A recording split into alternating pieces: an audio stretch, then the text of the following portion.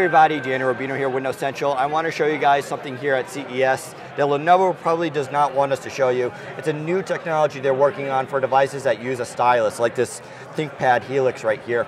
So basically, in the future, coming hopefully around later this summer, if you go to, say, search, when I bring my stylus over this screen right here, a little pencil appears because it's recognizing it.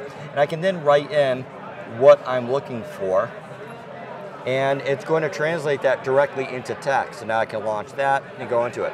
And that's not just for that search box. This works anywhere in the operating system. So if I bring over the pen right here, it's going to bring up that little pencil again, so I can basically write in here. Now what that means is I don't get this pop-up anymore for the translation stuff. You get the full screen experience. You can do it even in the address bar. It means you can basically use the stylus all the time.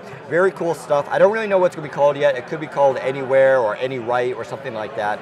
Here's a quick look at Lenovo's secret handwriting technology that's coming to some of their Windows 8 devices later this year. Head to Windows Central for more details and tell us what you think. Take care, everybody.